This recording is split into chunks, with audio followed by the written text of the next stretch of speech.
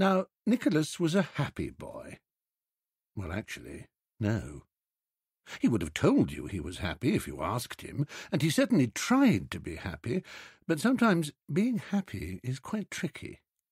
I suppose what I am saying is that Nicholas was a boy who believed in happiness, the way he believed in elves and trolls and pixies, but he had never actually seen an elf or a troll or a pixie, and he hadn't really seen proper happiness either, at least not for a very long time.